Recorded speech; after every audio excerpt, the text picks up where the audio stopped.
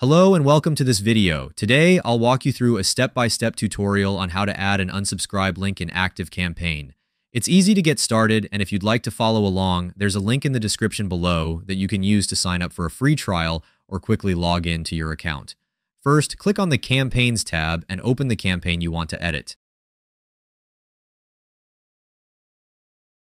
Next, click on Edit Design.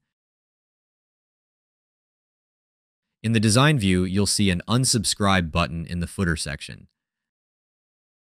Click on this unsubscribe button to open the side panel. Here you can paste your unsubscribe link and customize the button text as needed. This is how you add an unsubscribe link in ActiveCampaign. Before we end this video, I want to invite you to a free training on building your email list while earning high-ticket commissions. My team and I have been using this method to make over $3,000 in commissions while growing our list for free. If this sounds like something you'd be interested in, just click the link in the description to sign up.